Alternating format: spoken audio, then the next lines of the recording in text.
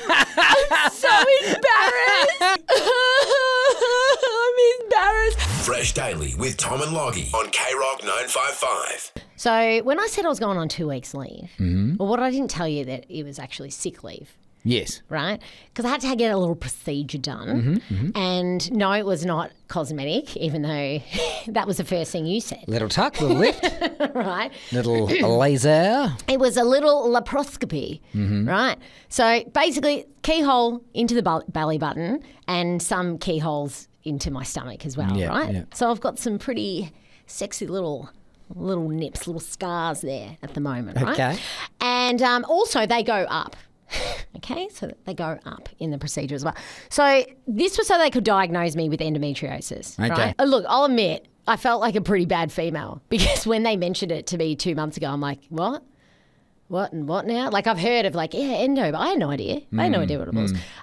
So it turns out, for anyone that's wondering might be having these symptoms, like constant pelvic pain, heavy and painful periods. I'm sorry to say. Sorry, Mate, no, I saw it's your fine. eyes. I know, I'm sorry to okay. say. No, I prepped myself for that. Bad bloating, that sort of stuff. Yeah. It's not normal. No, okay. Not normal, right? Sure. And I had these symptoms for like 20 years, Yeah, but no right. one had discovered it until that point. So it's been growing in there for quite a long period of time. Yeah. But I went to the Epworth here in Warm Ponds, and can I just say, amazing. Like, shout out to everyone that works there. Yeah. It was awesome. And I get wheeled in, right? So I'm on the bed and I get wheeled in, and I was like saying, this is a 5-star resort. And the nurses are all laughing at me because they're like, how are you feeling? I'm like, this is the most exciting thing I've done all year. Like, I know you might feel weird, but I'm out and about, I'm chatting to new people. Yeah. They're like, are you cold?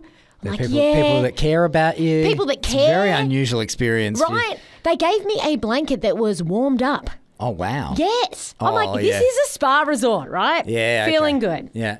Now, the best thing about surgery, in my opinion, is the general anaesthetic. Yeah. You've So told me I many just times. want to go off world for a little bit, Okay, right? It's yeah, been a yeah. stressful few years. Yeah. Take me off world. This is where I want to go for a bit. And it turns out that I was quite the chatty lass coming out of surgery. Amazing. Yes. Right? Do I have audio? Please tell me there's audio. No, there's no audio. There's no audio. I'm sorry. But I was telling the nurses, don't worry about me. Have your lunch break. Have you eaten today? Like, one of them was going on lunch and the other one was sitting there, and I'm like, your makeup looks so good. And she's like, you can't, I'm wearing a mask. You can't see. I'm like, I can tell in your eyes. Have you had crackers today? Like, I was really chatty, right? You're the best. Anyway, then I go back to my room and the nurse is there with me, and I had to go to the bathroom. So she was helping me. She's like, okay, I want you to sit up at the edge of the bed. Just make sure that you're okay. I'm like, all right. And then I'm like, yep, good to go.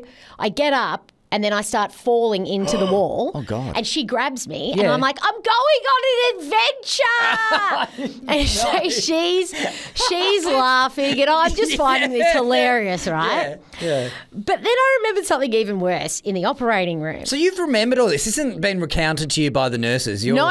I remembered this. Okay, that's weird. And then, they kind of told me a few other things as well. Yeah. And this one jogged my memory, right? Apparently, when I was in the operating room, they wheeled me in. And everyone, once again, so nice. You are all beautiful people. I kept telling everyone, thank you for your service. Like, I just kept saying that to every person in the hospital. Man, you're thank so you for your weird. service. Just because what a horrible period it's been for all of you. And just thank you for being beautiful humans. Yeah. And so they put you in that little room before the operating room, and they're giving me, a few bit of the medicine in the arm, right, and stuff. And they wheel me into the operating room, and it's beautiful. I've been in an operating room before. This one has windows to outside, and it was so I'm like, wow, like, and the anaesthetist is putting the stuff in, and so I'm like, wow, this is amazing, guys. Like, you work here, cool. I'm like, look at all your happy faces. They're all wearing masks, right? I can't see it. Anyway, I go under. There's about 7 people in the room. Anaesthetic is working. Operation a go-go. Cool. But what happens is that they take you from the bed that they wheel you in and they pull you over to the metallic table, right? And I've got the gown, nothing underneath. Yeah, standard. And it's backless. Yeah. Right? And because they're working on that area. Yeah. No undies, nothing, right? Of course, yeah. So they picked me up and they put me to the metallic table.